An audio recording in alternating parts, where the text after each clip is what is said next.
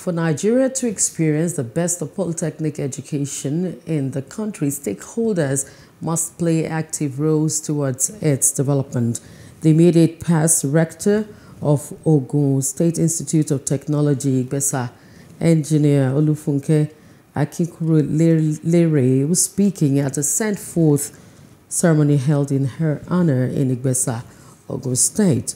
While acknowledging the role of the government in keeping the Polytechnic running, she said that the components of the education sector must receive attention equally.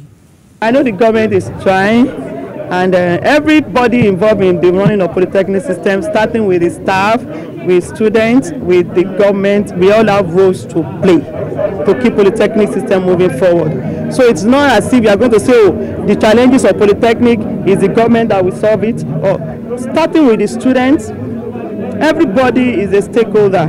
So we all have our roles to play. Let government play their role, the people in governance, let them play their roles.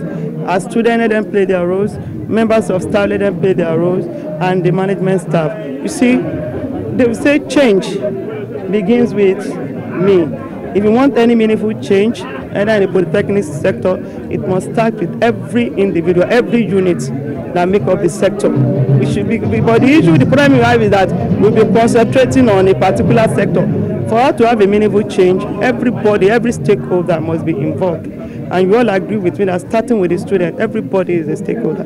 The student, the staff, the government, the coordinating body, the MPT. So for us to move the TVET unit forward, everybody must come together to work towards it.